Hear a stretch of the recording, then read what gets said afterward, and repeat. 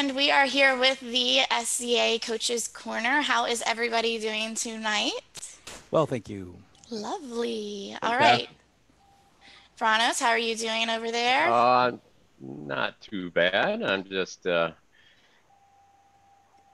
Hanging out? little bit of speed stuff going on with mine and hanging out, and hopefully I'll come in decently. I do have some connection issues, so All just right. to let Well, everyone know. that is the name of the game, it seems like, for this new way of doing things. And we are going to just go ahead and get started tonight. I am going to pass this off to Tristan. If you don't mind giving us a little overview of what's going to be happening, what people can expect, and who all is involved. Sure thing. As we looked at the first episodes to do for Coach's Corner, we tried to hit some of the things that would be the most popular subjects that people would want to hear about. And one that always comes to mind is speed. How do I be faster? If I can't build my own speed, how do I deal with a fighter who's faster than I am? It just seems like the one overwhelming factor that people think of. Like, they always want to be quicker. They always want to hit faster. They always want to be able to move faster. And it's one of those things where you can be a successful fighter if you are not faster than your opponent, but yet we always pursue that speed. So this is something, excuse me, that I wanted to put in, I think, in those first few episodes that I think was going to be really important. And when I thought about that, I really thought about Ragnvaldr, and I really wanted him to be part of this episode because he's one of those fighters that when you face him, you feel like you got outsped, like he's really fast. But when you look at how he moves, he is very thoughtful. He's very calculating. His hand speed and actual speed is not quick. His timing is impeccable. And that's one of the things I wanted to cover in this episode, which is the difference between outright blazing speed and then timing. So that's kind of what we're going to cover, is a number of those things. And we've set up kind of some basic questions that a lot of people have about how do I get to be faster? How do I appreciate my own speed? Like, what am I fast at? What am I not fast at? And I know Brannos and Ragnvaldr both train people a great deal in how to deal with people that are faster than you are. And I fell into this trap myself. I was just a little bit of background.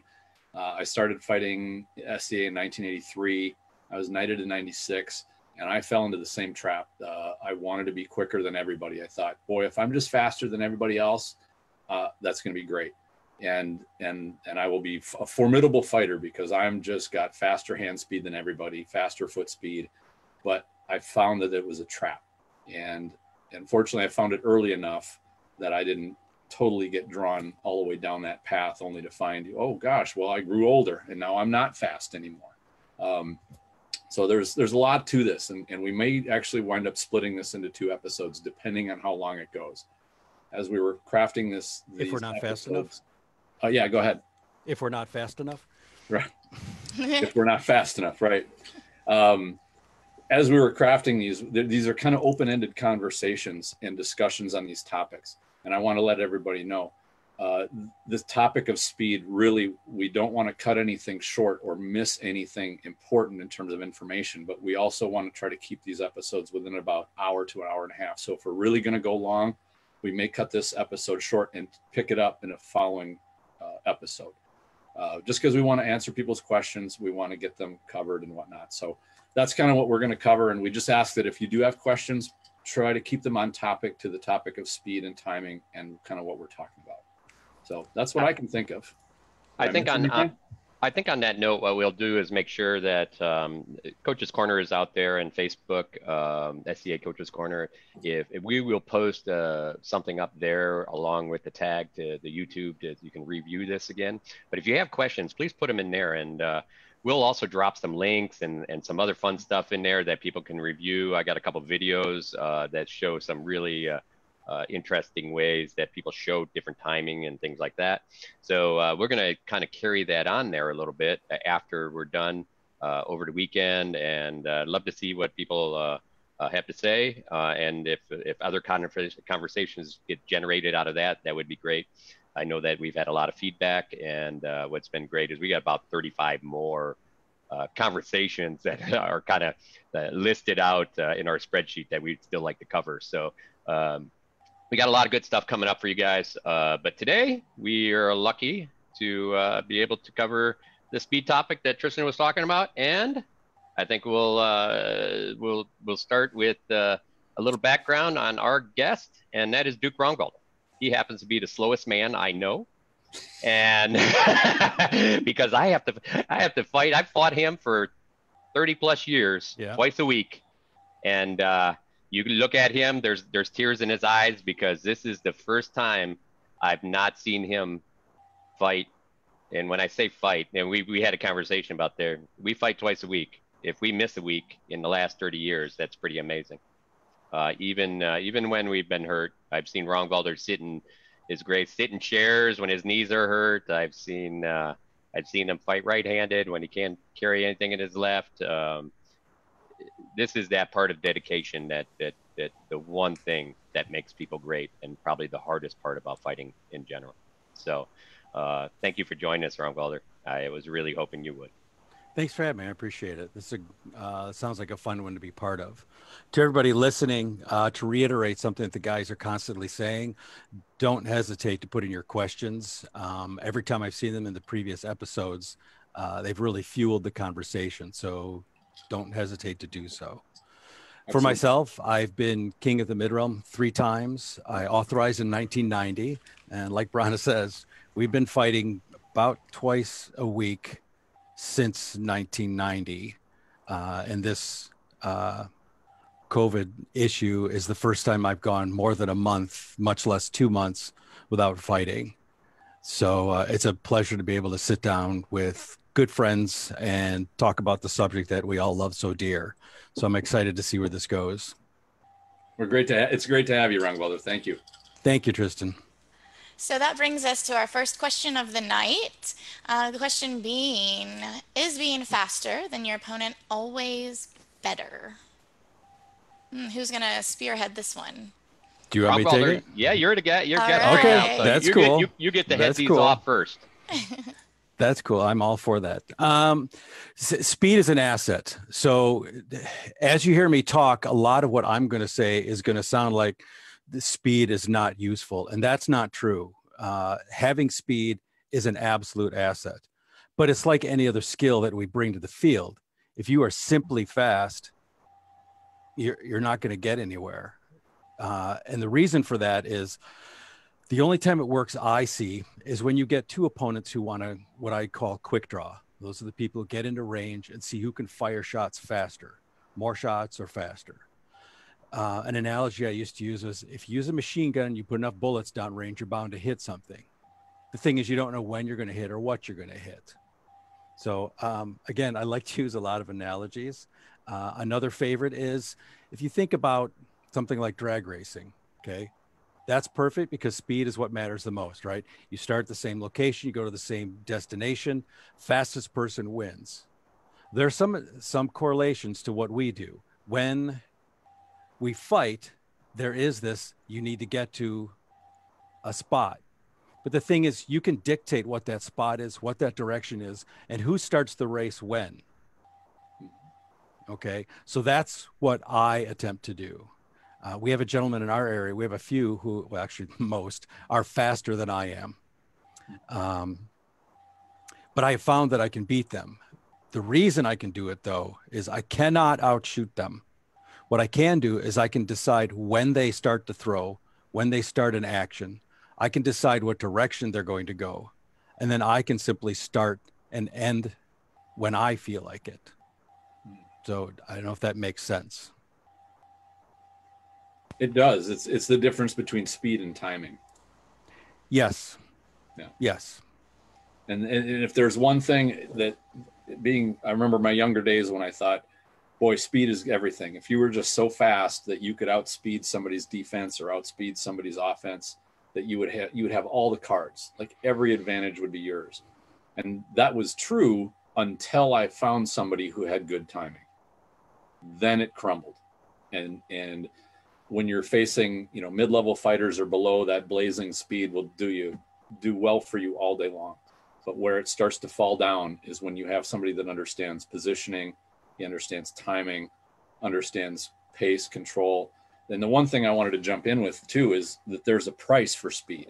It doesn't come free or easy. And where I found this Just as background, I live in Minnesota. We're in northern climates here, pretty cool generally. And when the temperatures are cool, no problem. You can go to use speed. Then when you go south, and the first time I really ran into this was when I went to Lily's War, where it was, Missouri in June. So it was 100 degrees, about 98% humidity. Their speed, you have it for about 3 seconds, and then you don't have it anymore. Like, it's gone. You're so exhausted that you just do not have the ability to be fast for more than just a short period of time. And so one of the big things I learned the hard way, was energy management. Is being fast requires a high level of energy. And that's where I've always watched and studied Ragnvaldr. His energy management is impeccable. Like, he can fight longer than fast guys can fight. And when they run out of gas, he's there waiting for them. And it's going to all over in a matter of seconds by that point. And so energy management is a huge part. And it's one of the things I wanted to bring into this discussion too. And maybe Brannos, you have something to say about that too. So, having fought Ragnvaldr for all the years, I'm lucky enough to understand his speed, and he's lucky enough to understand my speed. And there's a constant fight. I'm not slow by any means. I probably started out faster, and I guarantee you with time we all get slower. But the big piece is we know exactly each other's timing, and the fight really isn't about speed. The fight is who outsmarts each other, and that becomes the thing you see the most. We were lucky enough to have Duke Rurik come, and when he was an unbelt, and probably one of the fastest people I've ever seen. Shortly after, a couple months after he was here, we looked at him and said, you know what I'm going to do for you? I am going to teach you how to be slow.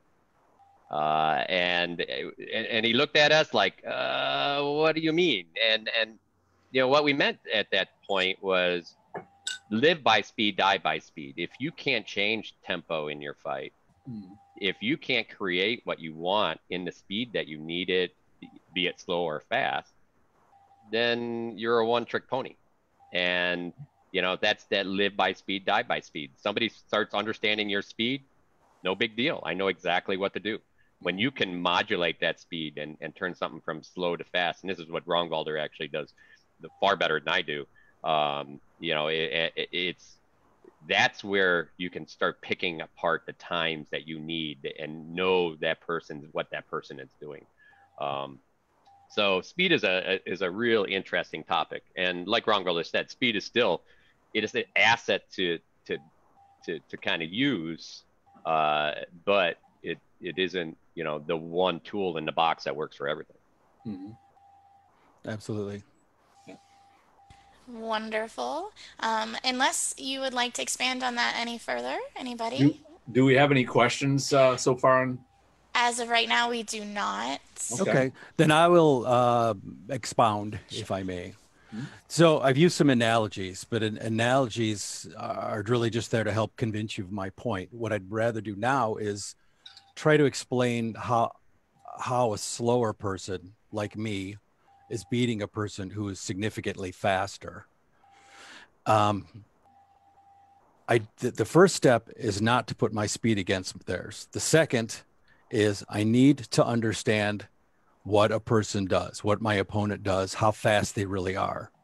So it is common for me to feint or bait and then take that bait away. I look for the things that make them want to swing and attack. And those movements and those attacks will give me insight into what their actual speed is. So what that tells me is I've learned what it takes to make them start the race and how long it's going to take them to finish the race. Okay. So once I know that, then I can choose when to make them start the race. In other words, start their fast shot. And I can either pick up on what they're doing before they start the race and fire before they fire. I can know their timing, get them to commit a weapon and fire in the middle of their shot because now the weapon is committed to someplace that I've chosen. or I can bait, let them fire, and either absorb the shot, dodge the shot, or fire back. And I can do all that because I know when they're going to do their thing. I know when it's going to start. I know how long it's going to take. I know when it's going to end. So all I need to do is start my timing at a point where the action I want to take in response to them happens at the same time. And sometimes it's faster, sometimes it's slower. So that's a fairly simple way. Does that make sense to you guys? Yeah, it does. Oh yeah. Mhm. Yeah, totally. And I see it all the time. We have His Grace Ragnvaldr's fought in a lot of heroics for a very long time at Penzik. And it's funny because he'll come back at the sideline and, usually after killing somebody, and I'll give him a big yawn. You're gonna do something different because, we talk about this, and maybe it's not directly related to speed, but it is directly related to how you build that fight using speed or really using that change of speed to create what you need. And that is, he is so good, and most top fighters have a couple of shots that are their bread and butters. Usually if you look in boxing, kickboxing, they have 2 or 3 shots. Mike Tyson, Muhammad Ali, all of these guys, and everybody knows what they are, but nobody can block them, right? And because sometimes they know all the other shots, and they'll give you fakes, and they'll do all these things, but they're setting you up. And sometimes they set you up by throwing a fast punch and then changing the speed on that punch to be slightly slower. Mm-hmm. Because what happens is that creates actually a little doubt in people's mind, or they'll throw something a little bit slower and then change that speed on the next one. Mm-hmm. That first shot comes out at a normal rate, and then they'll get that second, double jab will come in faster the second time because they're a little closer to their opponent. So that's the idea of taking what you know well and then changing the speed on those things well, and positioning to create what you want. I've heard that too described as set the rhythm and then break the rhythm. Yeah, and I call it we do a lot of tempo work, including back and forth, a lot of foot tempo work. So I'll start up real fast and I'll slow the pace and I'll go faster again. So you're breaking up and down inside a tempo, so your opponent can't stay in the same. I talk about that a lot in we refer to it in running, and you kind of set a pace. Everybody sets a pace, but sometimes what you want to do is break somebody down. So you set a pace, and then you somebody's tracking you build that pace, and you know what that pace is, so how long you can into it. You got it. And now they're wanting keeping up, so now they're trying to keep your pace. They're not in control really. And then as soon as you know that, okay, I'm going to slow it down, you slow it down slow enough that the other guy doesn't know you slowed it down yet. Mm-hmm. Until he's almost past you, and then he's like, oh damn, I now I'm over my pace. This guy totally, I can't stay at this pace without breaking down. And then he'll start slowing down, and then you pick it back up, and he never has time to fundamentally recover. So it makes it very difficult. But the same thing's happening with the idea of tempo or pace, and that includes with shots. You can set up really fast feet and make you look real fast, and then you slow down for a sec and just throw a slow shot, and that person's totally off his pace. And it's very interesting to be able to change those dynamics, because it's such a huge part of fighting, and we don't talk about it a lot. They talk about it a little bit more in the upper ranks of like boxing and things, but things like tension will also allow you to change somebody else's pace. If I want somebody to be slower, I'll put more tension in them. And what I mean by that is I'll get them into a threatening zone, build that tension in their body, and their body will reduce their speed by itself, because the tension they have to give that tension up in their body to relax the muscles to move again. That's the price for speed. There you go. They pay a big price for trying to go that fast and have that much tension. Exactly. So there's ways to control some of that, and that comes back to the most dangerous guy in the room is the guy that's sitting in the corner most relaxed, right? because if everybody's uptight and in tension, that guy relaxed is he can be the fastest guy in the room at any second, and where everyone else has to bring that down for a second to change their position because their muscles are already in tension. Now there's a certain allowment of tension. You can't be all the way down because there's actually too low in tension. You have to bring it up to actually get to a point where you're doing. But you want to be in this low edge tension where you're relaxed but ready, and that's how you build. In a lot of cases, people lose speed because they hold that tension in their hands, holding a sword, gripping it really hard, or they'll hold it in their body, they'll hold it in their breath. And we, this is another conversation we'll have some other time, but they'll hold their breath while they're throwing something. In martial arts, and Tristan, you can talk more about this. We use the kia to release that tension from your body, which also releases the energy from your body. Sure. And that allows that flow to happen all at once.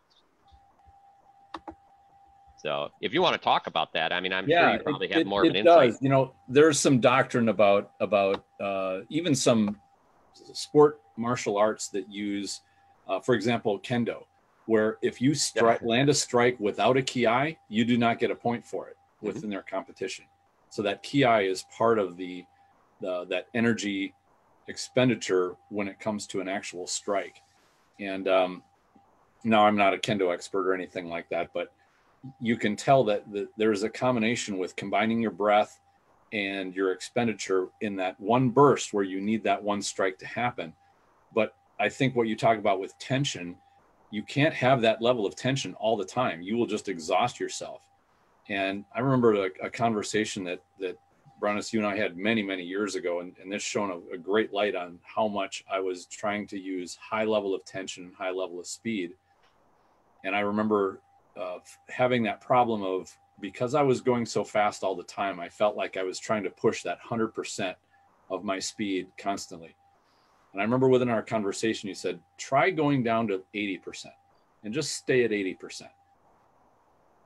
Calm yourself down. Don't scramble and try to rush anything. Just stay at that 80% level. And then when you see that one moment, jump up to 100% and use your speed, and then come right back down to 80%. And I felt that was like, it opened a door for a whole different way to look at how to relax the tension, control the pace. And I found that I could ramp people up into them going 100%, but then I go 80%. But I found that the more that I did that, I would look at my opponent and be like, keep burning your energy up. I'm relaxing.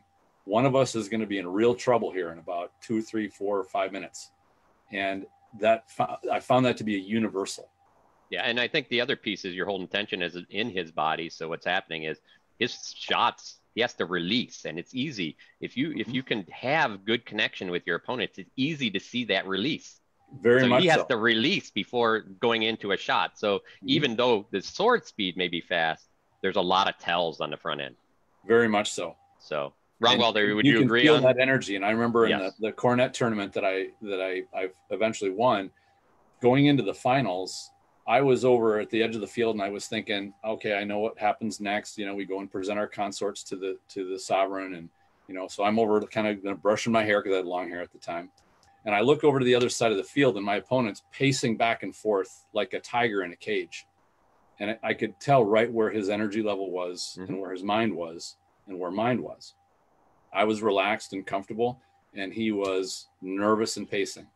And I don't think he had any mind of what was about to happen next, or the fact there was going to be 10 minutes worth of heralds and protocol and circumstance and all pomp and whatnot was going on.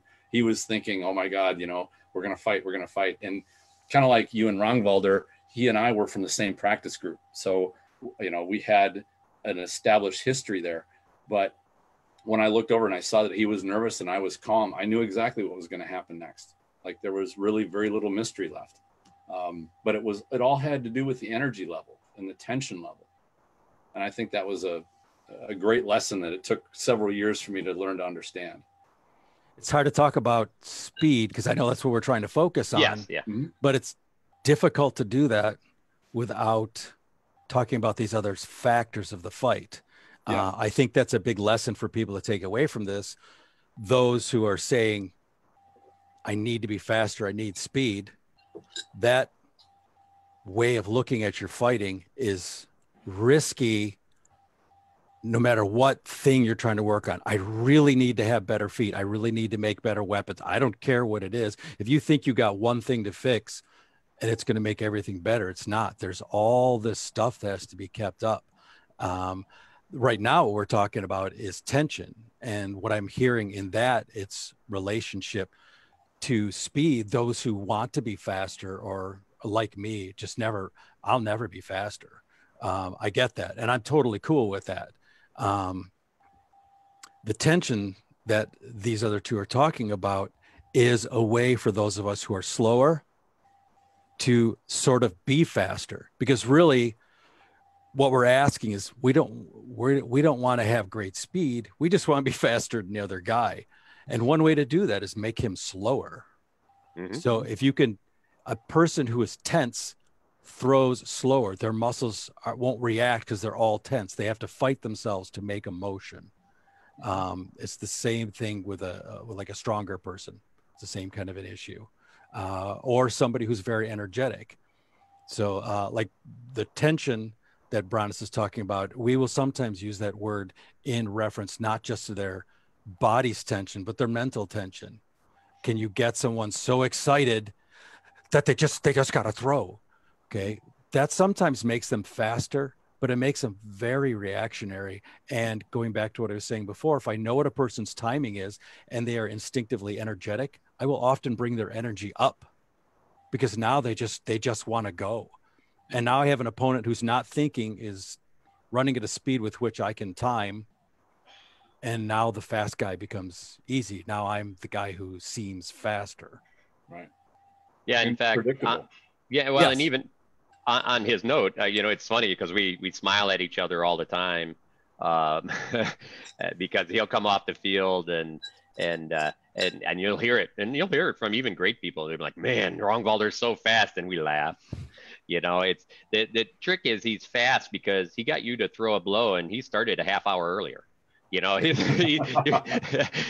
had no clue, but he started way before you. And as you're going out to throw your arm's going out, he's hitting it because he knew where it was going to be. And this makes me want to jump in with one point, and that is that fast speed allows you to make up for bad timing. If you start late, if you're fast, you can catch up with how you should have started originally, but you didn't. But when you finally notice it, then you do, and you can use speed to catch up. So I think speed, if anything, can be a crutch more than anything else. That's a really good point, Tristan. Make up for poor timing. Yeah, that's an awesome point. Maybe people need to look at themselves when they're asking that question. Man, I'm just not fast enough. You know what? I'll bet money there's probably something else you're doing. The ones I see, now that you bring that up, when I see others who try to throw faster, of course, all they result in is throwing harder, typically, right? But the reason they need to throw faster is to try to make up for some deficiency. And usually it's a telegraph.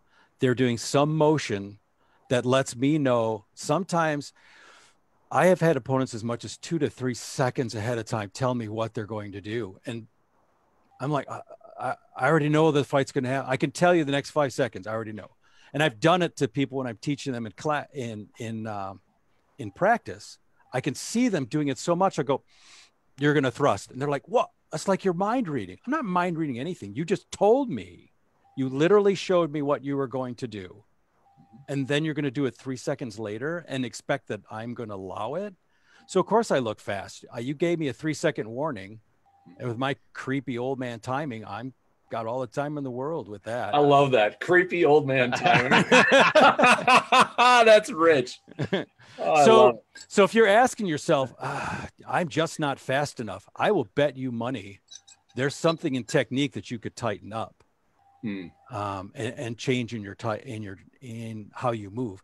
I have, because I don't have that speed, I have had to make sure that my mechanics are on point.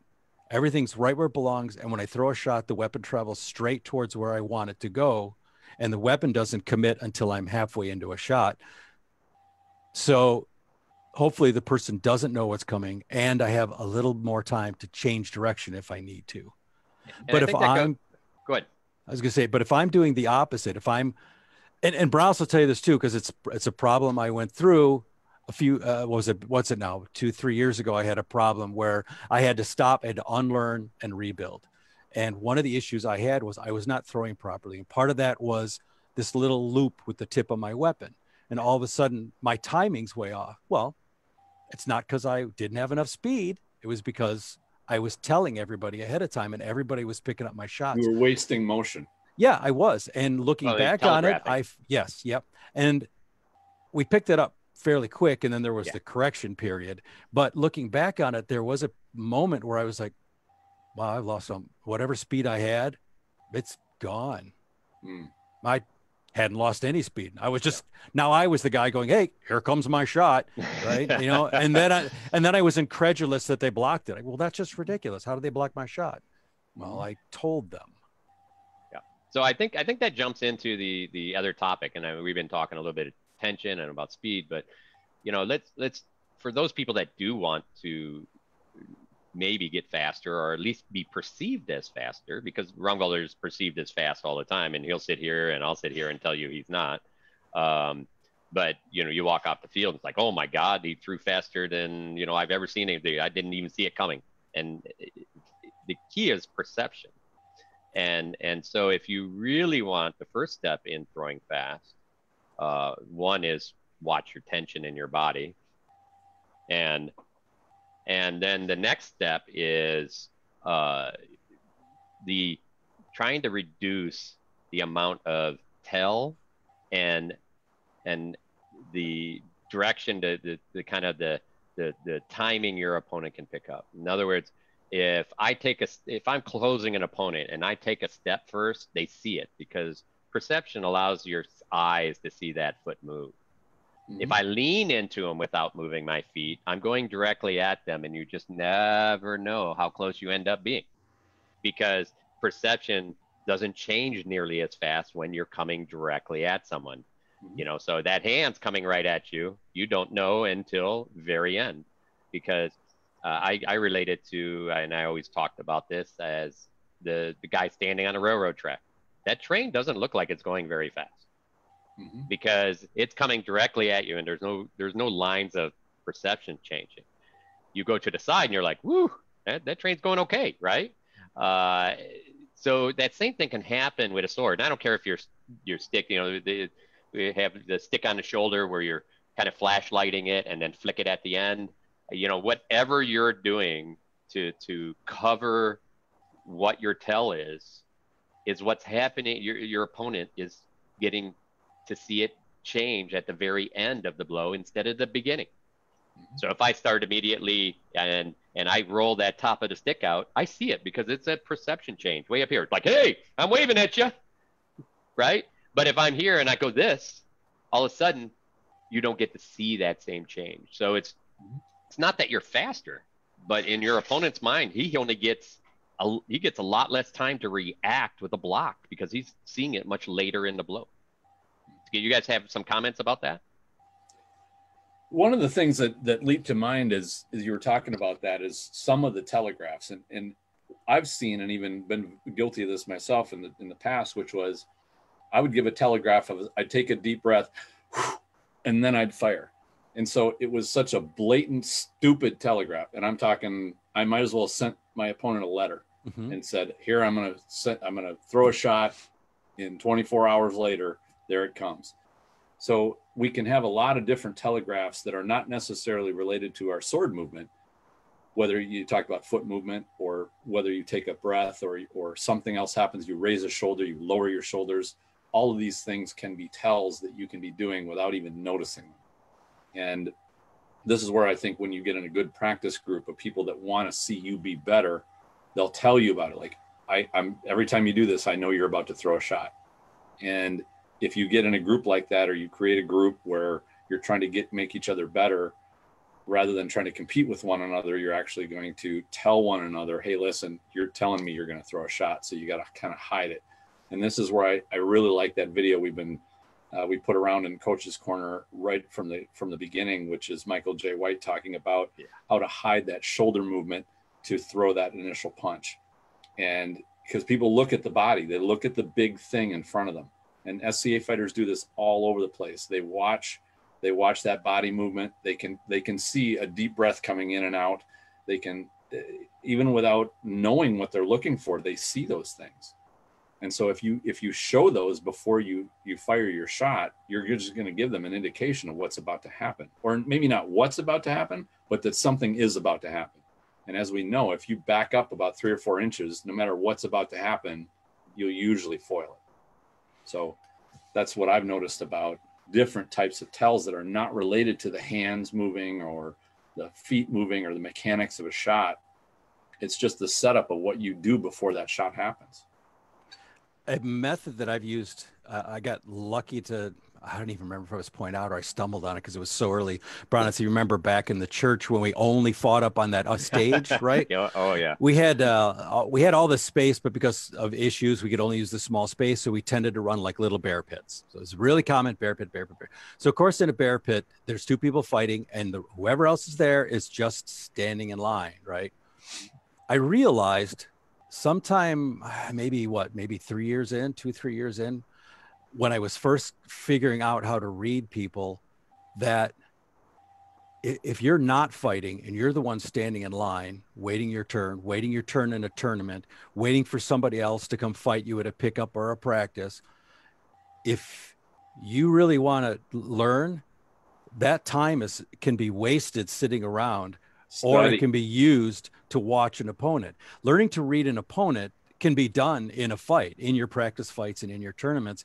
But of course, somebody's trying to hit you at the same time. So it's going to be slow process. Maybe this is and then you get hit. It's like, okay, well, I didn't learn anything from that. What I found was watching from the outside, I would sort of, the way it felt was I was running like a videotape that only ran for about 3 to 5 seconds. So what I would do is when somebody would do a thing, throw a shot, make some kind of motion, whatever thing it was, I'd stop for a second and sort of mentally replay, what did they do just before that? And now I'd watch for that thing and see if they did it and followed it with the thing that I saw them do. Let's say the thing is throwing a shot, whatever shot. Let's say it's a flat snap, right? Maybe that person, his happens to be a little shoulder drop that he does just before he fires it. Mm-hmm. Okay, but he's really fast. And that's our issue, right? So you got this guy who fires this really fast flat snap shot. But if you watch him from the side, you will eventually see what he does just before he fires that flat snap. He'll do a thing. So now that flat snap, which was taking fractions of a second, is now in your mind taking upwards of a second to be thrown. And you'll find you've got all the time in the world to pick it up. When you know what to look for. So if you want to learn one of the practical ways of learning to read people is to watch from the sidelines. Pick one person, watch them, and figure out what it is they're doing before they throw a shot, before they do whatever. They'll tell you. And then I think coming right back from that and really kind of driving to, we're talking about speed here, but and it's, that's a personal thing. You get something you can practice, and we're going to kind of cover that a little bit more, but we're also, if you recognize those things, this is an education, and pass that on, because anybody can be a coach. Anybody can be a trainer, right? All you have to do is make sure that the person that you're helping wants to listen. So the idea there is, if you have people that are going to you and trying that are looking for help, they trust you and they want that help. And this is, we're here to try to give you information so that you can help them. And if that means you have to become a better watcher, like as Grace Ragnvaldr just said, then maybe you have to be a better watcher. I mean, even now, after 30 years of coaching people and training people all over the place, just in the last year, I've changed so much and I've learned so much about training. And every time I sit through one of these, between Sean and Tristan and His Grace Eliyahu, I sit back and I'm like, ooh, I should just sit here and listen to like everyone else. I'm learning so much. So this is the opportunity for all of us to be better and help each other, because in the end, I think that's what everybody wants. Because if you help somebody else, I was around a good bit, probably Ragnvaldr 2 years before really you started fighting. You were, yeah, that would be about right. Cause you knighted in 93, I believe. Yeah, that's correct. And I authorized in like 90. Yeah. So, but what happened is, and we had a pretty small practice, and Ragnvaldr can talk about that. And, we grew it, and my piece is I trained everyone I could to be better than me constantly. I'd be like, how I'm hitting you? This is how I'm hitting you. So this is our opportunity to help each other. And if that's, hey, you want to be faster, then physically I can't make you faster. There's some tools you can throw in there, but really fast twitch muscle tissue and tendon stuff is hard to make work. The mind is probably a lot more about how you deliver stuff on making stuff faster. It's how your mind reacts.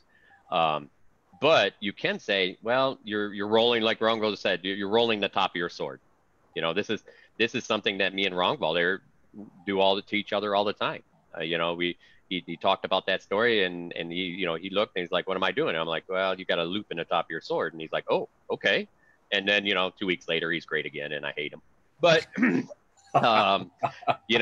and then he look at me, he's like, hey, your foot is 1 inch too turned out. And I'm like, oh, you're killing me.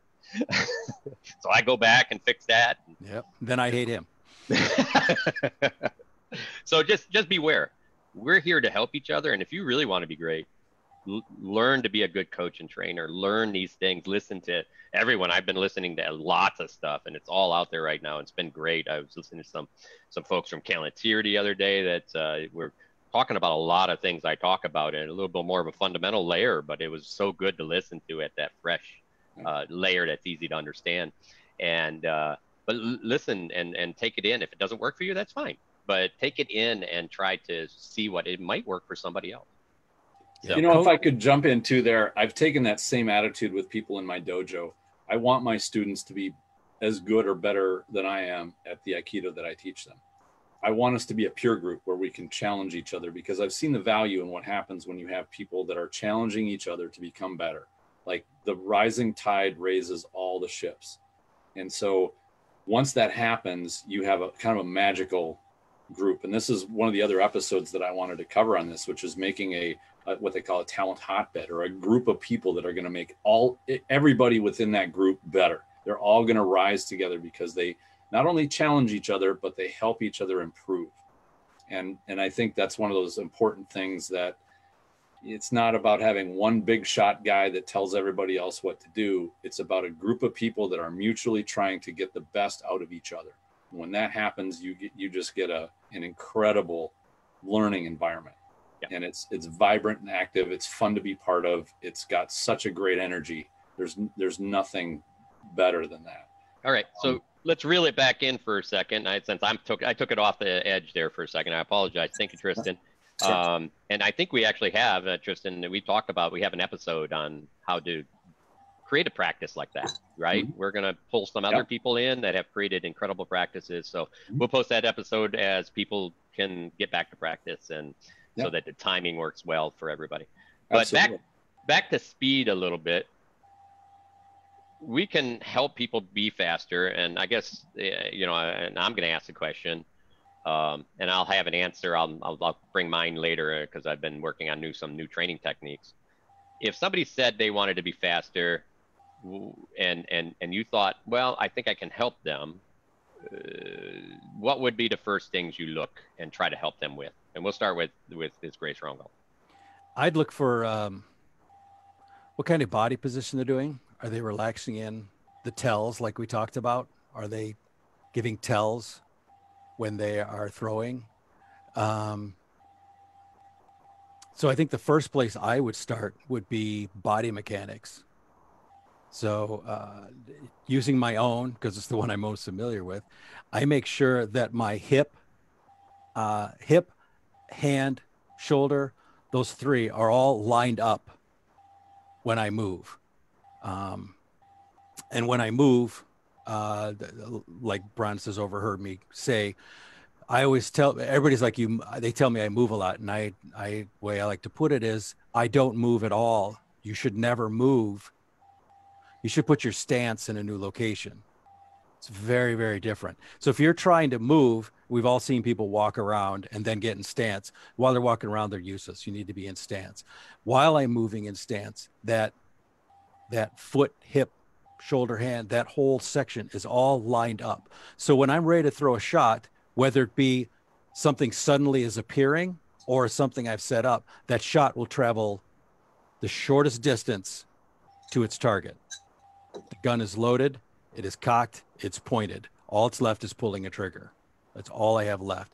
And I find if I fail in a shot, in other words, I throw something I felt should have been good, but it gets blocked, I typically will replay my body mechanics. And almost every single time, a foot is out, my tip faded out, my hand was low. It was one of those things, was not in line. I did not have everything lined up. Just like dominoes, if you line them all up and one of them's out of place, they will not fall. You want all your dominoes lined up. And if they're not, you shouldn't be throwing the shot. Get out. Mm-hmm. That's a good description. One of the things that I guess I would approach is, and I sent Brannos an article about this, and I'll post this up in the when I put this on YouTube and whatnot. It's an article about the 5 aspects of speed. And if somebody came to me and said, hey, I want to be faster, really what I do is say, let's identify what aspects of you are fast and what aspects are not. What's the impediment here? And that is the article mentions these 5 aspects of speed. And the first one is perception speed. How fast does your mind pick up that there's something going on? Because if that's slow and your hand speed is fast, that's going to be a whole different problem to solve than if your mind can see what's happening, but your execution speed is slow. So these 5 different aspects, I think, really helped me in terms of helping students troubleshoot where they were encountering the slow problem, or where they were encountering the speed that they needed to improve, because these different categories really need totally different solutions for how you overcome them. The first one is perception speed. The second one is, how quick is your mind to take the perception that you just saw and make a good decision and then execute it? So all of that is mental. It has nothing to do with physical muscle or anything like that. Both of those are mental. So processing speed. Processing speed, exactly. The third one is initiation speed. Once your brain decides to act, does your body follow its instruction quickly? That one can fail where the rest of them are good, and that can be the source of your problem. The fourth one, and the one that everybody thinks of, is performance speed. Like, how fast does my body execute when I say I need to go? And so they start doing plyometric push-ups or plyometric exercises for explosiveness. Well, if their perception speed or their mental decision speed or their initiation speed are slow, they can do all the fast muscle exercises in the world and never overcome the problem that it's a processing issue. The last one is alteration speed. So you've started an action, but you need to change it. If your alteration speed is slow, you cannot make any adaptation after you've chosen the action that you've done. So with these 5 different aspects of speed, really what you need to do is audit your own body and how you fight to reflect on, all right, which are the ones need improvement? Where am I weak? Where am I strong? One of the innovators in this right now in terms of the training space is Vasyl Lomachenko, who's being trained, I think, by his father. And yes, he's got not only amazing speed, but his training regimen is very innovative. He's got up on the wall, and I remember watching a video of some of the ways that he trains his mental speed. And they put up grids, 5x5 grids on the wall with the numbers 1 through 25 randomly put on them. And he looks at them and his eyes scan, and he will reach out and touch 1 and then 2 and then 3 and then 4 and then 5 all the way through. So he's training himself to look and then reach when his brain says, yes, go to that target. And they'll take these numbers and they'll put them upside down. They'll do reverse. They'll do different colors to try to confuse the brain. And so what he's doing is a brain exercise to increase perception speed, mental decision speed, and initiation speed, regardless of what the physical muscle tissue will do. And he's got a few other exercises that are meant to really enhance the eye-hand coordination speed, the speed of the brain to say go, and then have his hands go to that target without him getting into a ring and sparring with somebody and getting hit in the head. Like, that's a whole different type of speed. And so when you understand these different aspects of speed and execution that start in the brain, they start in how your signals go from your brain through your nervous system to your body, then you can start to say, okay, where do I need work? Where am I strong? Where am I weak? And where can I bring the weak parts up to match what I can do already? So there's a lot of innovative training stuff that is being forged that is really, as far as we know, never been explored before. People just say, well, I guess I've got a slow perception speed. I'm going to have to adapt to being slower. You can build those things. You really can. There's a lot you can do to build up. And I love the fact that, you know, there's fighters like Ragnvaldr, and one of the other people that has been remarkably skilled in terms of being slower is Duke Kvek out of the West. I am absolutely captivated by watching him be slower than his opponents with a tiny little shield, and he's tall as all get out, long legs like me, and he can outmove his opponents. Like that is a great skill to have, and he has really tuned his fight to his particular traits and the way his body works. And he's figured out a whole style that works exactly for what he's doing in terms of not trying to outspeed his opponent. And I'd love to have him on. I'd love to have him describe his process, and we're going to get to a lot more people. But when you understand there's different aspects of speed, not just one, I can really throw a fast shot. It goes far deeper than that. I think that's a first step of understanding, okay, what happens when I want to become faster? Well, faster in what way exactly? That's probably arguably one of the most vital things we might get out of this discussion. What you've done is you've clarified what speed is, right? So everybody's coming in here going, I want to be faster. Well, you can and you can't. What are you talking about? What kind of speed are you talking about? And really, when somebody says they want to be faster, it's not necessarily hand speed, I think, is what they're thinking of. Mm-hmm. But what they really want is to be simply faster than their opponent, right? They want to get there sooner, whatever that may be. And even I have not heard that kind of a clarification, those 5 steps described that way. I've heard of them in pieces and related to other things, but that's I'm going to reiterate them for 2 reasons, for everybody listening, but also for myself. So I've got them. So the first one is perception. Perception, right? Speed, yep. Perception's first. How quickly and clearly can you perceive what's going on? The second is processing, correct? Mental or decision speed. How fast do you decide? Okay. So how fast you make a decision. And then there's initiation, which is the actual throwing of the shot. Performance. Then that's the performance. And then was alteration. Like if you need to make a modification. Okay. And you said there were 5. Am I missing one? Perception, decision speed, initiation, then performance, then alteration speed. Okay. Those are the 5. Yep. Okay. So I think those are important. So, and like Brannos had said, in a more general way, there are different levels to the speed. Now we've got a definition for 5 different parts of what speed is. Mm-hmm. Okay. So now people can look at it and go, okay,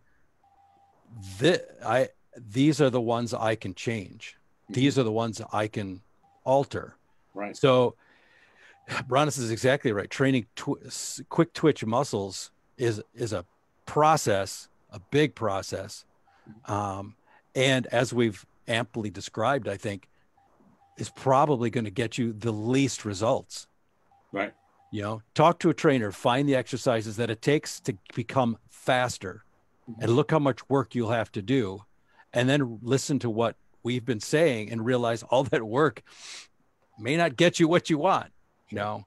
Now, if I wanted to be better than I am, unfortunately, I don't like working out, but that's my weakest one. So I have like 4 out of 5, right? Sure. So I'm missing one. I would be better if I had better hand speed. I'm just not willing to make the commitment to have that kind of hand speed. Sure. So, you know, there was a time when I felt like I was struggling with that decision speed of, okay, I've seen what's happening and now I need to decide and act without hesitation. And funny thing, I just decided to try this on a lark. The way that I decided to train this was, you know, when you go into a restaurant and you open up a menu, and a lot of people don't remember going into restaurants because we've been locked down. Not many restaurants open these days. But you go into a restaurant, you look at the menu and like, what am I going to have? And you're like, well, maybe I should have this. Well, maybe I should have that. Well, I don't know. This sounds pretty good too. I just decided outright. I said, you know what? When I open the menu, I've got 3 seconds. I'm going to scan it, bam, and that's going to be my choice. That's it. And all it did, as I did that for about 6 months, it started to increase just make a decision, commit to it. Do not hesitate. Don't second guess yourself. Don't sit and churn in your brain about, well, maybe this would be better, or I don't like this. Just make a decision and go. And I found, believe it or not, that process sped up my decision making. And right or wrong, oftentimes it's better to make a poor decision than to make no decision. So why not decide and just go? Just do it. Just, you know, without beating yourself up and sitting and second guessing yourself. This is a common trap that everybody falls into, and everybody does. We've all done it. I really like the 5 parts. I think that might be a good way to look at this, that instead of looking at it more general, let's look specific. So if we go through them chronologically, the first one is perceptive speed. You know, how fast are you picking up what's out there?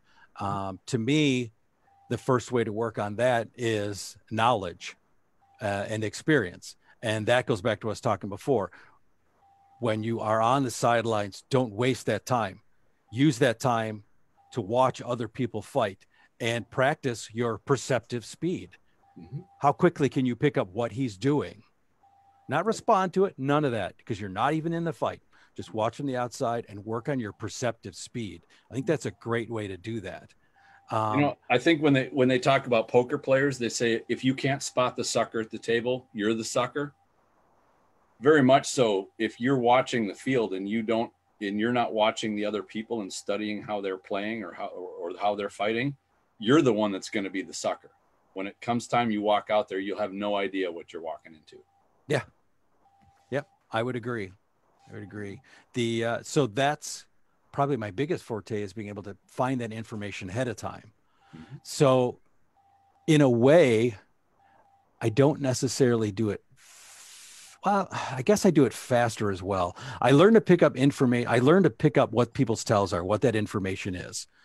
I have learned that sometimes I can create them, so I can force them to show what those things are. And that's what became more my forte, was how much information can I have them give me? And sometimes I can get people to show me as much as, like I say, a few seconds ahead of time what they're going to do. So my perceptive speed becomes extremely high and makes up for later on. Processing speed, I think you can work on that from outside as well, but now you're starting to talk about inside a fight. And the reason I say you can work on it from outside is because I can remember when I was doing that standing in line, and when I was beginning to read people, and I find myself doing it now, is I settle down into kind of a half stance where I'm sitting, my hips are tucked under, and I'm relaxed while watching a fight. And then I feel the fight, feel where that other person's going, and I read his information, and I begin responding to it while watching. So I don't know how odd I look if people watch me when I'm standing on the sidelines, but I know that I've done that where I'm mentally responding to what they're doing. So I'm learning and practicing already how to respond to what they're doing. Then, of course, the other part is taking that into a fight. Something I think people need to remember when they're doing practice, the point of practice, we hear this all the time, the point of practice is practice. The way that I do that is, if you think of a fight as everything brought together, when you are doing something in practice, I don't care what it is, whatever you're doing, first figure out your intent. What are you practicing? What is the thing? Once you have the thing, you eliminate the rest of the whole fight until you're working on the thing. So if you want to work on this response and you've not worked on it before, then you take someone who does feel fast to you. It doesn't matter who, it can be anybody, but that's probably the best. And you have them throw one particular shot. I want you to throw that flat snap. I want you to throw that center line thrust that you throw so well. So move around. We'll move, like, say, in a fight, but all that person's going to do is when they throw, that's the only shot they're going to throw. So you teach yourself how to pick up the motion on that one shot from one person. And once you get it, then you can start thinking about other shots and other people and other things. And then you will begin to build, I want to say a mental library, but that's not quite right. A mental skill at doing that. So now you're applying it in a fight. So I think that's a good way to go to our second one, which is decision speed. Yeah. Now our decision speed. So decision speed is a big one where information is important too. You built up this mental experience of what all these different things are, and what's going to be the best choice for you. Then there's your hand speed. Hand speed, I would, as I said, I don't think I'd work on trying to be faster with my hands. If I want faster hand speed, to me, that's better body mechanics. Is my stance where it belongs the whole time? Is my hand where it belongs? Am I throwing a shot that is literally straight towards my target?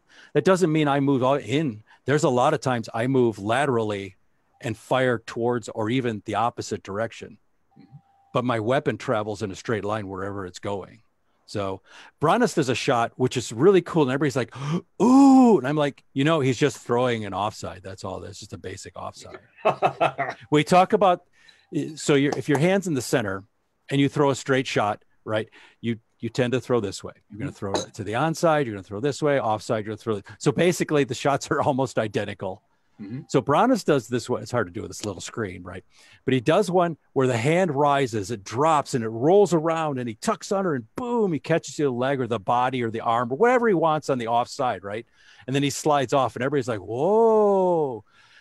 All of this stuff, this was sleight of hand. That's what this was. This was, here I come. I'm going to crush you in the head. And they go, woo, they go flying up in the air. And then after doing all this, he puts his hand right back where it belongs. He leans over and just throws a straight shot. Boop. So literally all he's throwing is this. It's just this simple, straight offside shot. There's nothing special, but there's all this other part, right? And I've done the one where the one that everybody talks about from the one Heroics where I rolled underneath and threw that shot. It's the shot that made you a rock star. Right, exactly, right. That was amazing. What was amazing is that I took the time to look at how long that fight was. I threw 4 shots in that whole fight. Mm-hmm. The reason I could throw that amazing shot was because I did everything else. And I'll tell you right now, it wasn't like I went out and thought, you know what, this is going to be badass. I'm going to throw this wicked ass offside and I'm going to totally set it up. No. Duke, forgive me, I'm forgetting his name now. From the East. I know. I apologize. Yeah, it's going to have to come to me. He was such a nice guy. It was so sad that we lost him. Yeah. Great guy, left-handed fighter. That fight took so long because I had to test and poke. And I figured out that he had his movements were so tiny that it took me a while to figure out which ones I needed to stack. So I had to figure out this was his speed. This was his favorite shot. This was how he moved his shield for this particular threat. This combination of things will allow me to move to this location and throw this shot.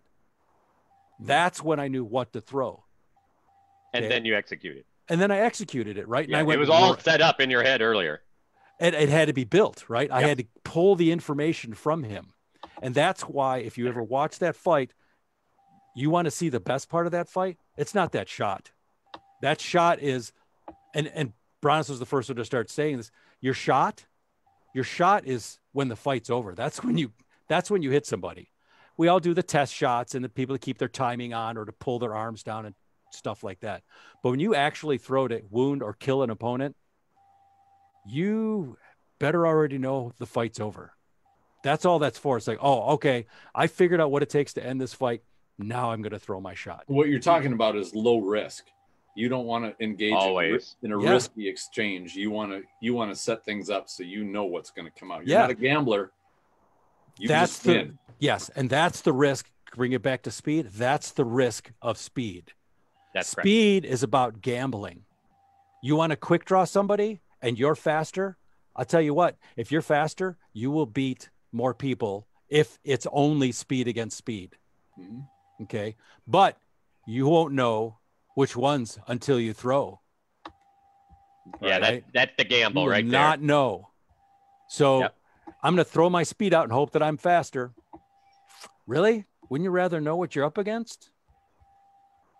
You know, this brings me up to a great quote from Wyatt Earp. He said, fast is fine, but accuracy is final. Yeah, very well done. Awesome. He said, you must learn to, I'm going to bring this up just to make sure I don't misquote it. He says, you must learn to be slow in a hurry. Which to me meant be calm. Don't waste time, but don't rush yourself either. Because when you rush, you screw things up and they don't go right. And in his case, in a gunfight, you miss. He'd rather have the one shot that finishes it, that's a half second behind his opponent, because he stayed calm, he took his shot, and he hit what he was aiming at. And I thought that was a really profound viewpoint on speed. And I'm sure gunfighters were pursuing like high, they were scrambling and get to speed, and they got caught up in their holsters, and they were shooting their feet. All of it. Yep. All of that stuff. So in that fight that His Grace Ragnvaldr was talking about against Kendrick, who was an incredible fighter. There was a lot going on. They were both processing. They're both going through all of those pieces to figure out how to throw the final shot. So yeah, there's fast, right? And there's how fast the sword comes out. But there's, you take that shot that everybody thought was incredibly fast. There was a whole fight that His Grace was building for that one shot. So, be careful of what you think fast is. There's the fast decision makings, but sometimes there's that, Musashi's war happening before that. He's building a battle, and he's laying down. This is that chess game people talk about. He's laying down and building all his moves to create the one final thing that with execution. If you're just going straight to execution, you better be very careful, because now, like we were just talking about, it's a gunfight. It's a crapshoot. You got it, because you're not controlling your opponent. You're not, you're not building a shot that will be good. And I think that's critical. And we don't go out there to gamble it. This is really, we're fighting for something. The idea is we don't go out there and gamble. I tell people all the time, I win a lot of fights, not because necessarily faster than people or even better than some people. There's a lot of people out there probably better than I am, but on average my on average my consistency is very high. So but that's I think that's I like Tristan, like Ragnvaldr. I really Tristan shared that those pieces of speed with me, and I was glad you got to that, and then you stole my thunder about Lomachenko and all of that. It's I've one of the few times I could steal any of Brannos' thunder, so I got to get it while it comes. So along with, I think some of that is there's a timing that you create that also allows you to be fast to an opponent. And go ahead. I was going to say something that's always been frustrating to me is like the rest of us, I love watching fight videos and stuff like that. But I get frustrated, and I've often shut them off prematurely, even when the fighters are good. When I watch two fighters, especially belted ones, who come out and I can tell that they've got experience and technique, and then they walk up into each other and try to outshoot each other. I'm like, wow, that is so frustrating to see. Yeah. Now, that said, there's a lesson. We were talking earlier, you guys were talking earlier about coaching in particular. There's a lesson I had to learn, and this triggered it, was because I read people, I learned that in a fighter early on, I can tell kind of what their potential is, kind of how far they're capable of going. So I can see them being sometimes really, really good. And I've tried to help those people, and I get frustrated when they don't listen to me. I worked really hard at this. This is something I'm good at. I'm giving you free information to be better. And you know who had a problem? It was me. I was the one who had a problem, because sometimes as coaches, you have to know there are some fighters who just want to fight for fun. They're not here to become technical experts. They love just the joy of flailing away at an opponent, and that's a joy. And you know what? That's perfectly cool. Once I figured out, I was very disappointed in myself that I realized there had been many people over the years where I had done this and gotten frustrated, and finally realized, you know what? I'm screwing up their fun. So as coaches, we need to understand that there's some people, they don't want to get better. They're happy with where they are.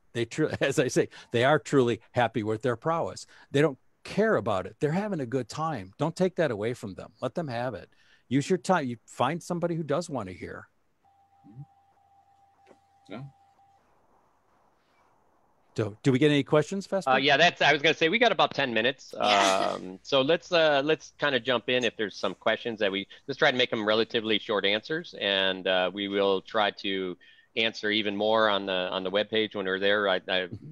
Ragnvaldr watches that page here and there too, so I'm sure he'll jump in there and add some stuff. But do we have any questions, Vesper? We do. All right. All right. So there are two questions that are going to kind of combine into one. The first of the two is, in a time of social distancing, are there things that you would suggest people could do to practice timing without a sparring partner?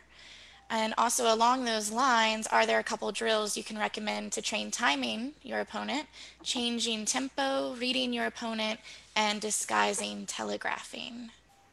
So I'd like to cover the creating the tempo and watching that tempo piece with a drill that can be done there. The speed timing.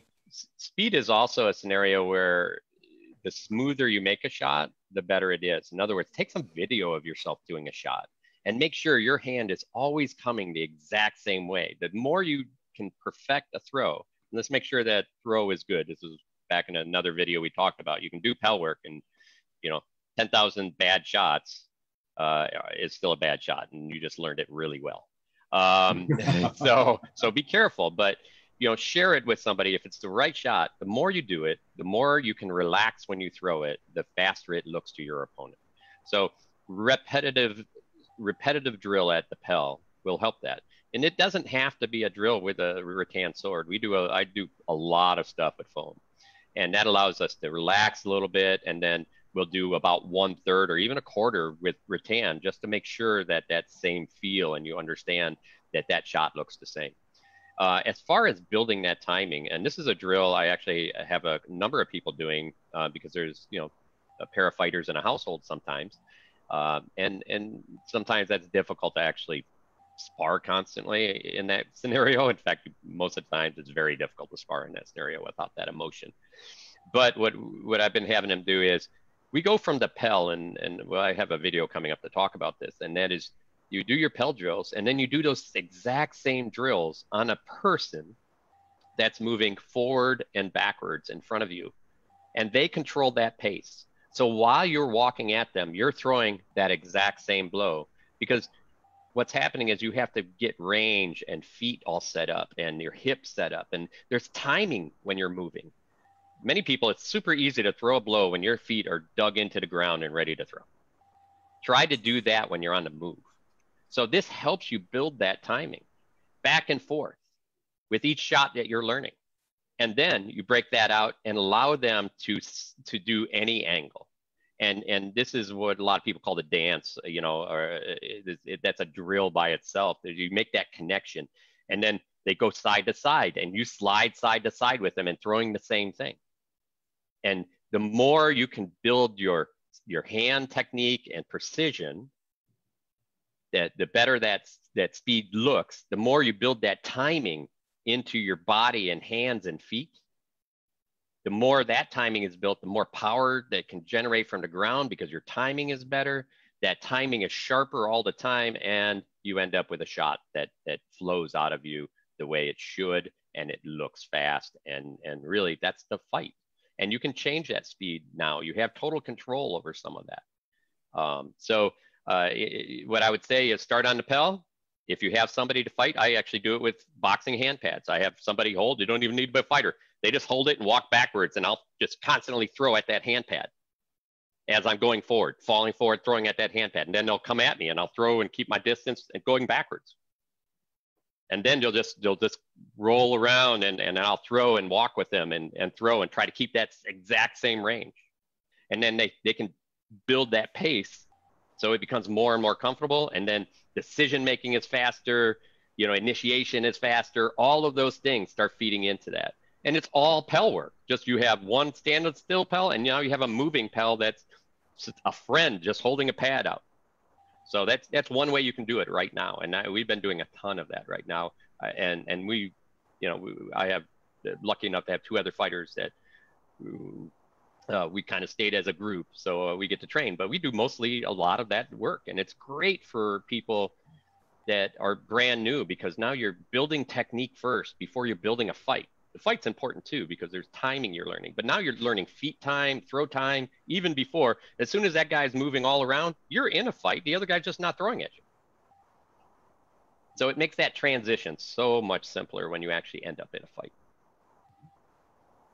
So I'd like to jump in too and say one of the things that you can do, and most people that are watching this are watching on a computer, and I'm sure a lot of you have learned to type.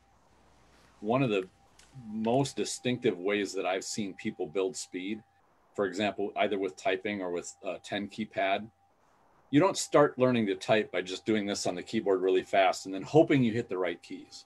Like that's a disaster.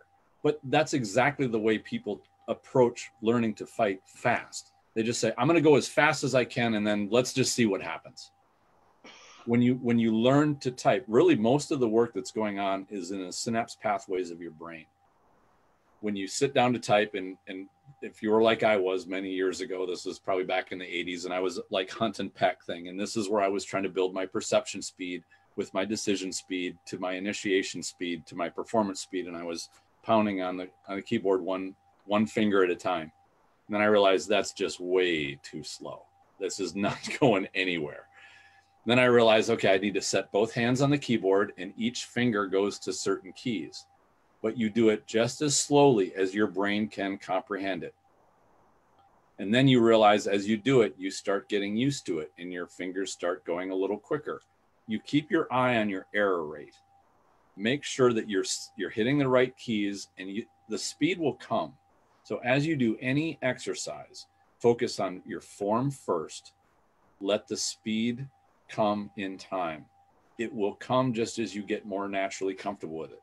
And if you've seen anybody work a 10 key pad, they can sit and chat and they'll be moving papers and their fingers are going on a 10 key pad like it's blazing on fire. You don't get to that speed by just moving your fingers around and hoping you hit the right numbers. And what I've found is that whether it's traditional martial arts or SCA fighting, use the same process. Go only as fast as you can do it well. And if you're, a smart enough fighter where you can understand where your hips are turning, where you've stepped in the right place, you've got enough hip movement where you can execute and throw a shot through the hips, through the shoulder. Do those things as well as you can do them at the speed you can do them. And the speed will come naturally. Just let it actually come at its own pace. Be patient and don't try to rush it. And the other thing that I would say is, when they asked Michelangelo about how do you take a big chunk of marble and make it into a beautiful statue, he says, I just start with a big chunk of marble and I remove everything that's not the statue. When we learn to throw shots, we learn to do our form. often we take the same approach. We throw all this muscle towards everything that we think needs muscle, and then we find out that that's inefficient. We start shutting down muscles that aren't needed until we eventually find that really efficient shot that only needs a little bit of muscle, a little bit of structure behind it, the right base, the right footwork, the right hip movement. But you carve away all the stuff that doesn't need to be there. You can, I don't want to say shortcut, but you can find a more direct path in. Don't look at how much muscle you can throw into your shot to make it work, or how much energy you can throw in. Think of backing the muscle and energy back down. How little can you use to make that shot happen? When you're not getting in your own way, you become more fluid. With more fluid, you become smoother. And with smoother, you become faster. When Right. So, a few years as they ago, say in knife fighting, slow is smooth and smooth is fast.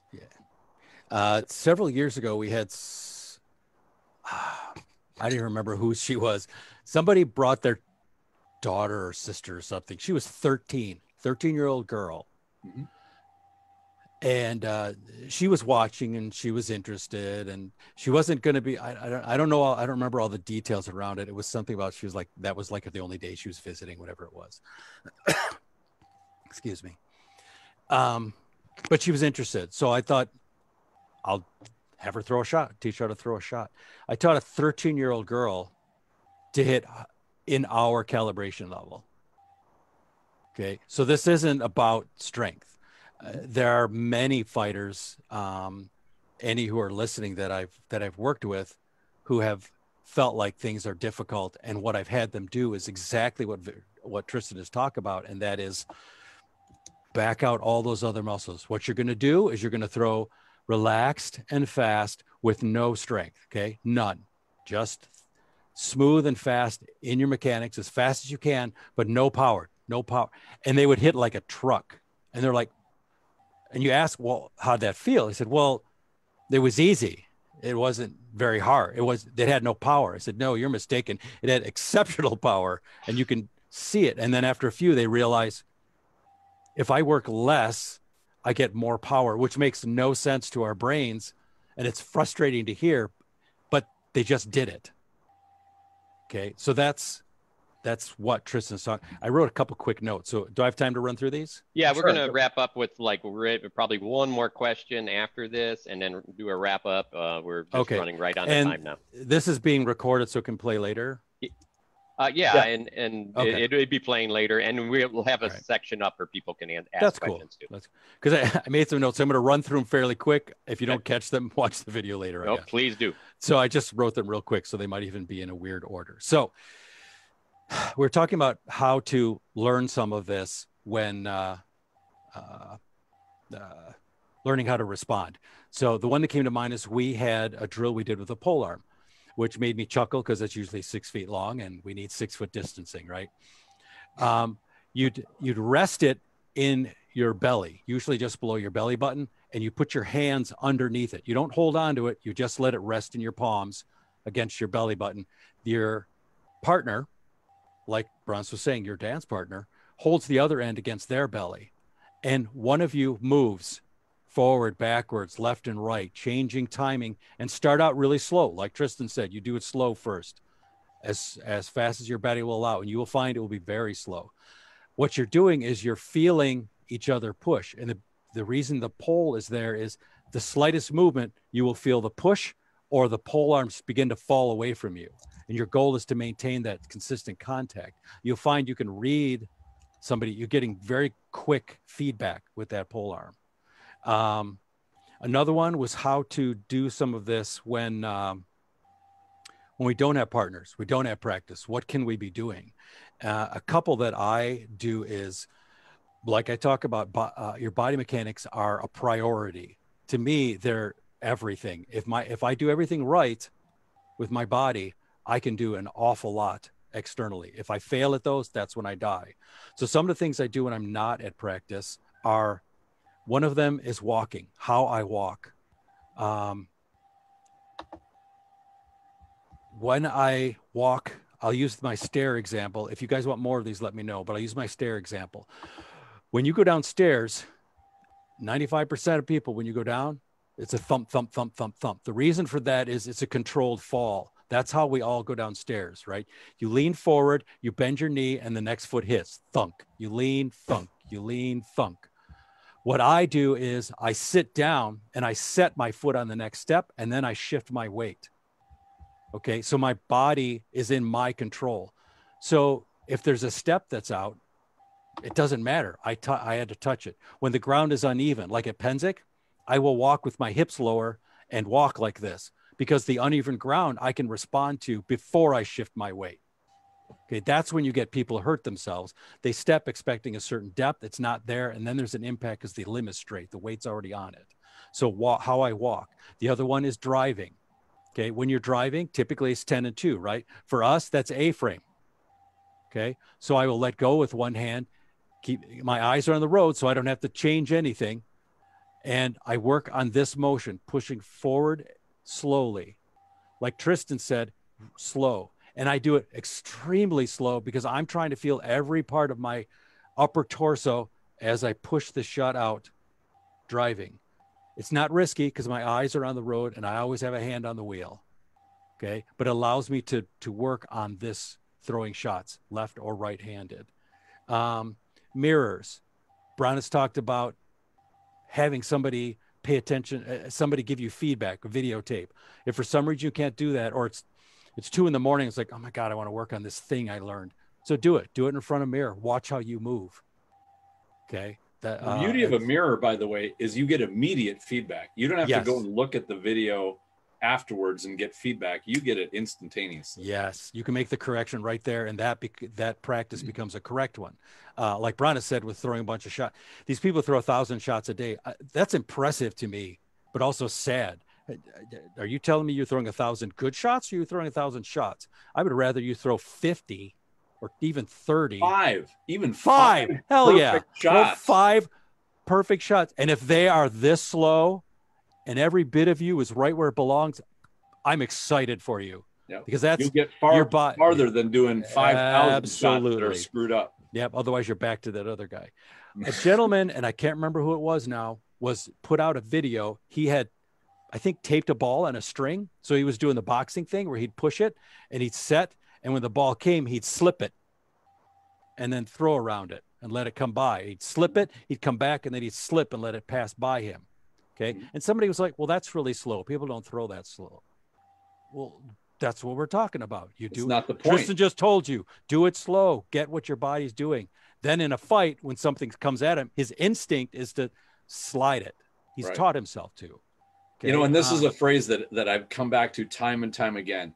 If you can't do it slow, you can't do it fast. Yes. Yep. Period. Yep. Tristan said something about how your muscles learn it. I just call it muscle memory. The path that your body follows is what your body will remember. Your muscles have no concept of time. They have a concept of space. All right. So when you're on that pedal, that's why that 5 shots is important. You throw them exactly right. Your body remembers the path. That's the path it will follow when you accelerate it or decelerate it. It'll follow that. If you go 1,000 times, you very quickly taught it a poor path. And that's the path it's going to follow, no matter what speed you go at. And I think that hit everything in my note. So I believe there's, we're kind of running way against the window. We're going to just do one last question, I believe, somebody posted over here, and we'll try to wrap it up quick with that one. We do appreciate everybody's interest, and we apologize for running a little bit late, but thank you for tuning in. We promise to come back with some more stuff, but what's the last question we got there? All right, the last question. In your opinion, what is the ideal amount of time to train as to not suffer information overload? Well, information overload, to me, information overload, I do it to people all the time. I follow the kind of wet paper towel against the fence idea, where I throw lots of stuff at people. At the end of it, I usually say, pick 2 things and do them. But the idea is that the more they hear it, the more likely they're at some point ready to hear it again and learn it. So there's some prep. Not everybody's gonna know. If you jump into the deep end of the pool, they may not know how to swim. But at some point, they get farther and farther in that pool, and you can kind of find when those times are right to give that information to them when they really going to understand it. But if they, in the beginning, if you never tell them this, and it just had this happen to me not too long ago, they're like, well, that's not necessarily what you said before. And I'm like, well, it isn't, because we had to go through a progress to get somewhere where you're ready to take that information and now use it. So you know, as far as information overload, you just have to watch. You know, you'll see. I have lots of nights that look after me after 5 minutes of talking. They're like, I'm going to go sit down and process all that because I am done. So just be careful. And if you see a person going off that edge where they get glazy eyed, bring them back to the one thing you think. And this is what a good coach does. Bring them back to the one thing you think they really captured and really want to work on. That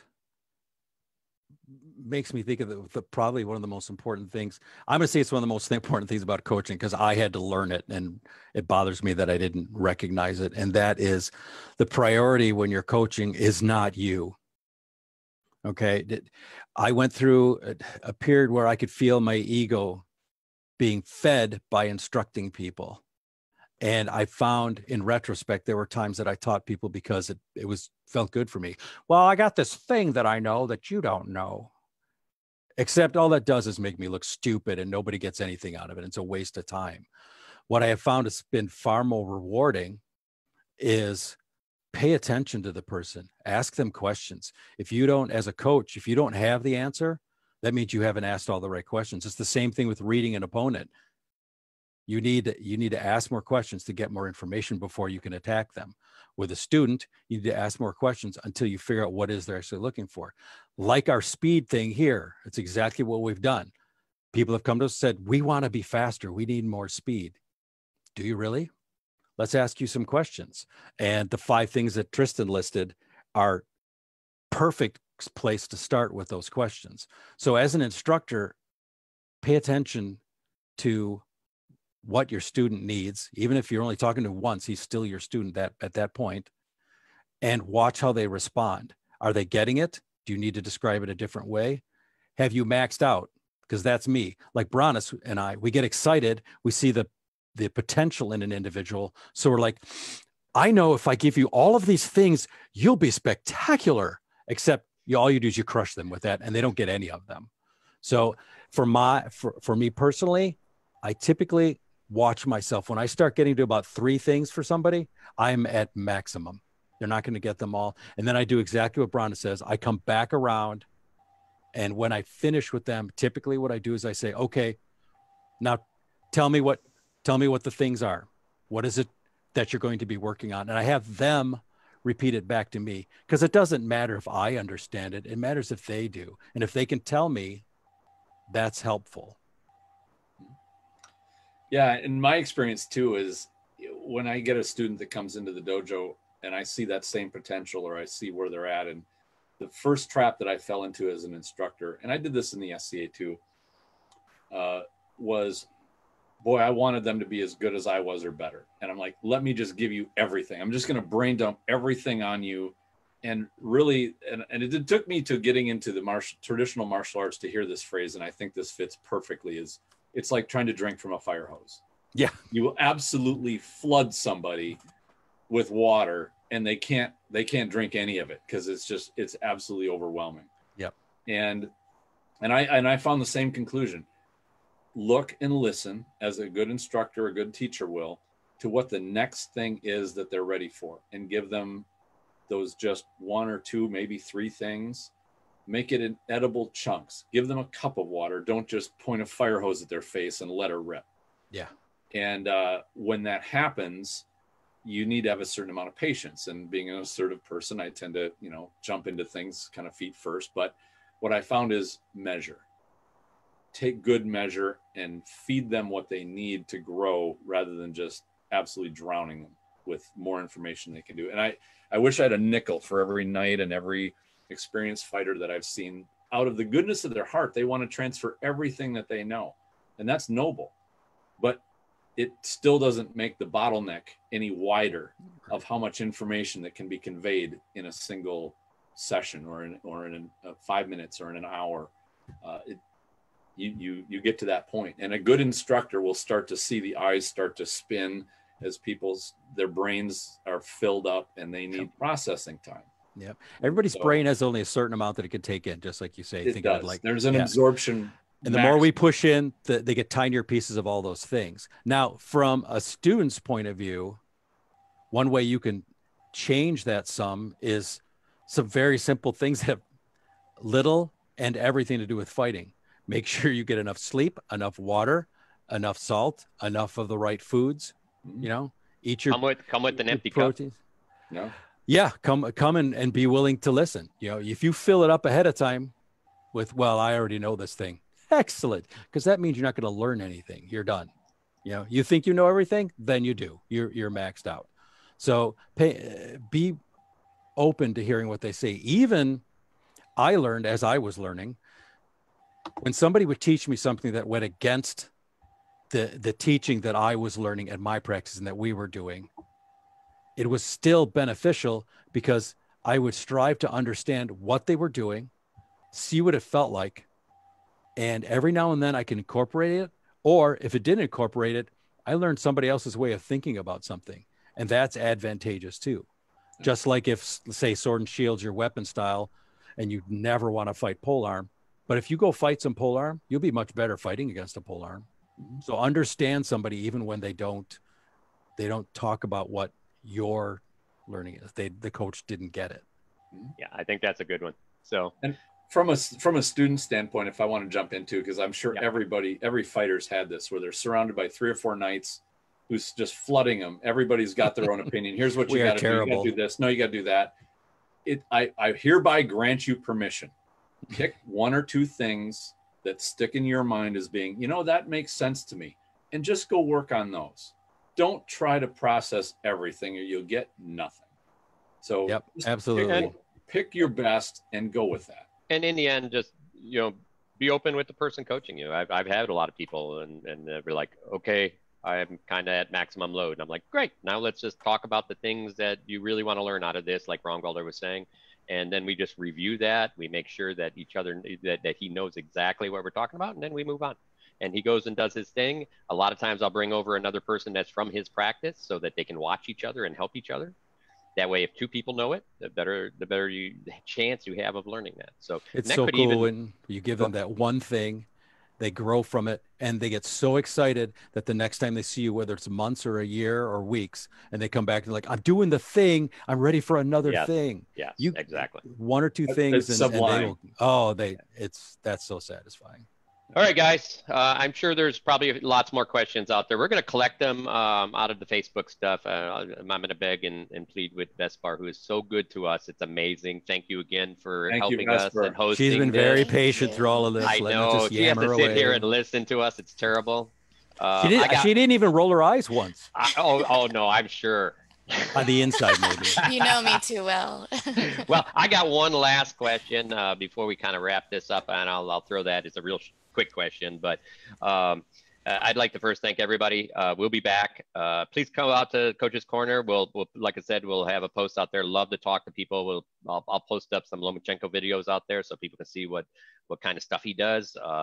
And then I have a couple other videos that I had some of my guys shoot on quicker feet, quicker hands, all that kind of little bit. Those have been good videos. Like that. Yeah. So we'll post some of those up. And we'll take some questions, and hopefully we'll really have a good conversation in that one, and we'll try to keep doing that on each one of our episodes. Where can people find this? This is at SCA. It's a Facebook group called SCA Coach's Corner. So. We will put a link up on this group page tonight, just to wrap up the episode. So if people need easy access to come find you, they know exactly where to go to ask you their burning questions. Excellent. As we suspected, the topic of speed, I think we've opened the Pandora's box, because we listed out about 4 questions that I think most people have. We just covered one of them. So we took 2 hours we're to going to come find back, it. I think, with a second episode here, and we're going to cover some of the other questions that listeners have, as well as the basic topics that we think are going to be on everybody's mind. It certainly was on my mind as I developed as an unbelt and even into it being a knight about like, how do I deal with this speed problem? I think we've taken a whole new way to look at this and really define it. So I like the idea that there's going to be a second one, and this will give people time to think about what speed really is for them and have good questions for next time too. Absolutely. Yeah. So thank you again, Ragnvaldr, for joining. Thanks for having me, guys. I had a great time. It's good to see your face. I know it's been great to see you way again. Too long, brother. And my long hair. Oh, I know, man. Look at this. I think I got grayer. Yeah. So my last question, this one, Vespar's always asking us fun questions, and she didn't get to ask questions today, and I'm sure she misses it. So I'm going to ask her a question. Oh, no. Oh, did you get that? Hell yeah. I love it. She has a big old pail in that backyard. Yeah. Oh, no, I know. Oh, okay. She didn't. Since she always puts us, I thought I'd just strike back and I love her. Vesper, will you do us a favor? Yes. Tomorrow, five good shots on the Pell tomorrow. You got it. I'll do it. Okay. All right. All I'm asking is 5 good Make ones. each shot take at least 10 full seconds. Yes. Okay. Yeah, absolutely. That's not a joke. He's totally That's not serious. a joke. I'm not kidding. He's not joking at all. Yep. I did find, and I've mentioned this, I think, when I spoke to His Grace Brannos about this before, practicing slowly is super important, obviously. My problem was that I only did that, and when I was asked to amp up the speed, it felt completely foreign to me and kind of freaked me out because I hadn't really practiced that way either. But you got it, 5 shots, 5 really good shots, 10 seconds each tomorrow. I'll do it. By the way, I want to jump in here because this is something I learned from a mentor of mine that talked about physical conditioning. If you really want to find out where you're weak, say for example for a squat, do a squat, even just a body weight squat, and do it like super slow, molasses in January slow. What'll happen is as your body starts to lower, when you see your knees start to come in or they start to shake, it's that point through the range of motion that's weak. Hold it right there for about 5 seconds and then keep going. Do what's Only most when miserable. you do it that slow will your body tell you where you're weak exactly. Like when you do something slow, the feedback you get is profound. It will tell you where your alignment's off, where your strength is off, where your body mechanics are off. But if you go fast, you'll never hear that. You'll never comprehend where your body is off or where things are missing. And you'll just keep going faster and trying to overcome the poor form with speed, and it never works. Well, thank All you. right. Thank you for all of your time tonight. Thank everybody. My honor. Yeah. Thanks to our viewers too, right? Yeah. Absolutely. Oh, 100%. Yeah. They hung in there. I have respect for that. Well, we will put up a link to the Coach's Corner, and that will be accessible to everybody that's been watching tonight. If you have more questions, feel free to Thanks pop for doing over all there. that, Vesper. We really appreciate Thank it. you again, Vesper, and Thank thank you, you. Ragnvaldr, for joining us. It was tonight. great Yeah. to see you guys. Love you, brothers. We're counting on you to Alright. come back for number 2. If you want me to, I'll do that. Yeah, that would be Of great. course. Okay. Perfect. Cool. All I'm in. right. And We maybe have a what we can do plan. is build. I'm sure Sean's brain is ready to explode. Not Oh, being I'm on sure. this expo, so maybe we'll drag him in for the next There one. we too. go. But we'll keep them on mute. Absolutely. All right. Take care, guys. All righty. Yeah. Thank you, Bye. guys, Thank you everybody. all. Bye. Bye.